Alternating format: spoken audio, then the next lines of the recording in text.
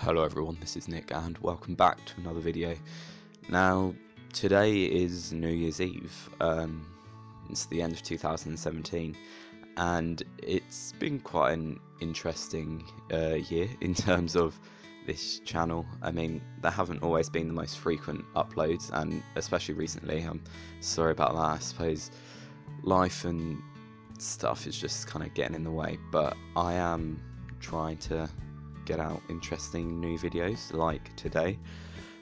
So today I thought I would do a painting, and it's a sort of a cropped in self-portrait of my eyes and nose, and I thought this would be pretty cool to do because at the start of this year I did a video on how to find your art style, and I did a sort of more cartoony type drawing, and to be honest, didn't really like it. I think it's pretty bad looking at it now, but I suppose that just shows you know, my opinions.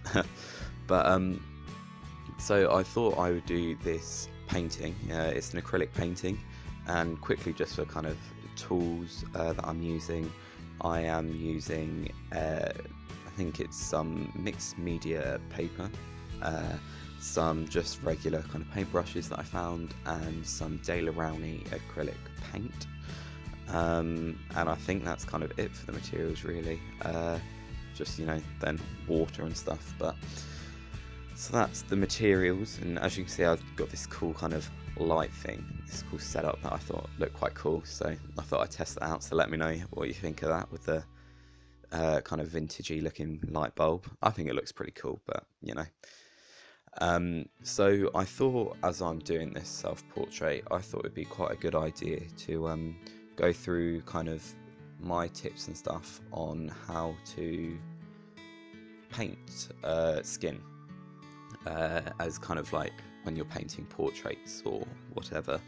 And although I'm using acrylic, I suppose this is kind of applicable to different media, but more of loose kind of impressionistic style painting, which is the sort of thing that I'm doing here. So to start off with, what I did is I just found kind of a base tone of colours, using sort of more pinkish tones, so by mixing whites and reds and yellow ochres and bits of yellow and stuff to kind of get the more warmer tones, and I kind of used that as a sort of base. And then from there I start to kind of build up with different values and different hues to kind of work out the three-dimensionality of the skin. And it's important to note that next to me I have a reference. Now, I know there's a lot of controversy about whether or not you should use references, but you should. This reference I mainly use for the colour. I did obviously use it when I was sketching out at the start, but I didn't include the sketching because I don't know, I didn't think it was the interesting part. So after I drew it all out, and I started painting on top. So I always keep looking at the reference, at the different areas that I'm working on, and the sorts of values and tones that that area has, whether or not they're more warm or cool, or kind of more greeny or red or whatever it may be. And if you keep referencing it, then it's a lot easier to get more realistic skin tones, because otherwise it's very difficult to kind of see where your different values lie, and whether or not you're using kind of complementary colours, and whether or not it all kind of works together well.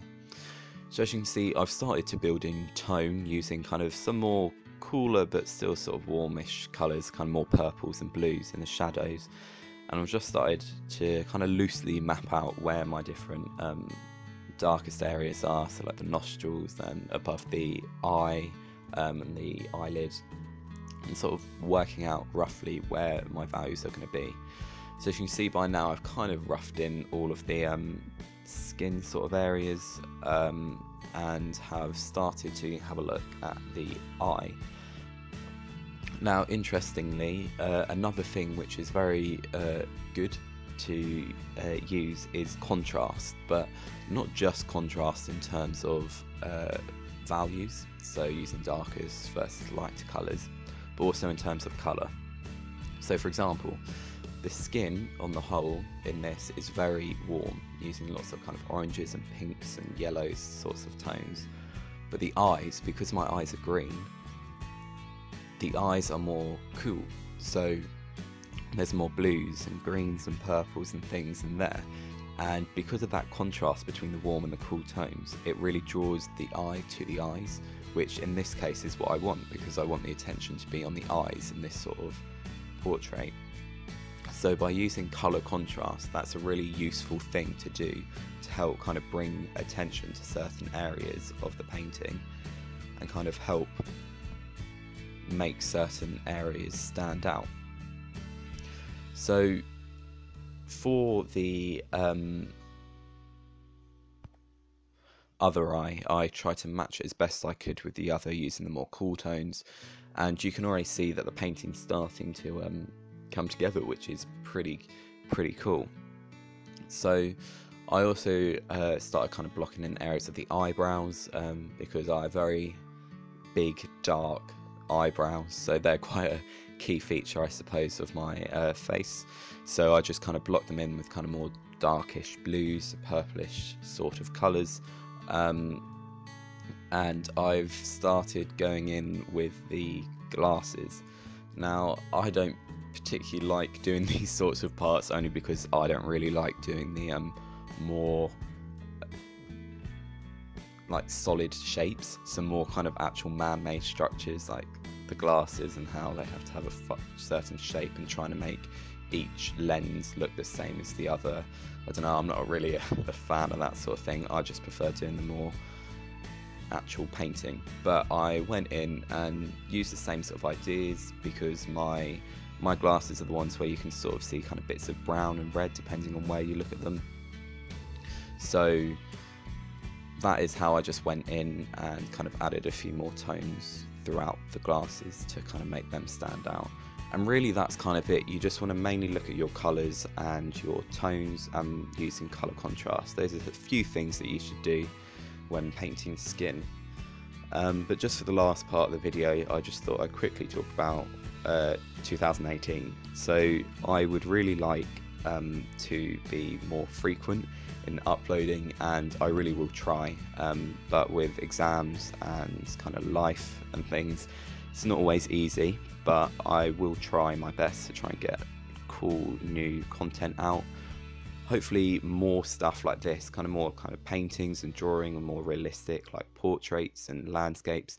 But leave me a comment and let me know the sorts of things that you want to look at, because that will really help, because then I can sort of tailor my content to the things you want to see. So thank you very much for watching. I really hope you enjoyed it. Thanks again for over 500 subscribers now. It's pretty cool, so thank you. I hope you enjoyed, and I'll see you next time with another video. Goodbye.